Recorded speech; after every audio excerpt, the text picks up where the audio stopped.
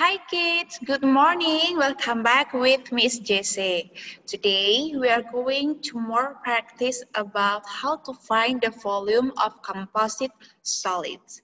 Okay, so before that, I want to remind you again by doing these games. We can see, this is a picture. This is one of composite solids. And then the question is, which 3D figures make up the following composite solid? We know that composite solid made up of two or more solids, okay? So we can divide this composite solid. For example, I cut in here, and then what we're gonna have, okay? Yes, we have a cuboid, the below cuboid, and the top is, yes, a half of cylinder.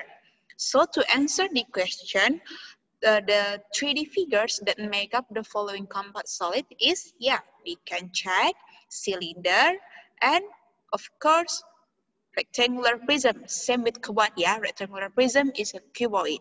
Okay, and then after we check and then we see, is it correct or no? Yay! Is it correct? Yeah. So that's how to find the properties, and also we're going to find the volume of composite solid. Okay, so in here I will put some example, but not this, because we didn't know the formula. We didn't do the volume to the cone.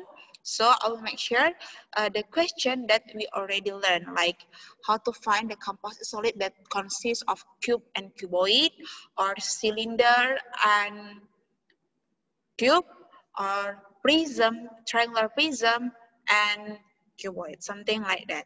Okay, so prepare yourself,